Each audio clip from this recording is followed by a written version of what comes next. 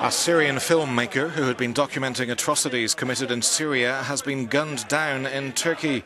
Naji had been critical of both the Syrian regime of President Bashar al-Assad and the group calling itself Islamic State, or ISIL. An unnamed relative said Naji was killed because he was interested in the cause of the Syrian people. He was an authentic nationalist.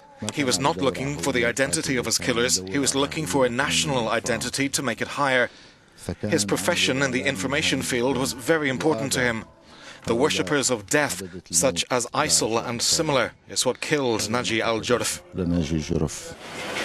No group or person has claimed responsibility for the killing.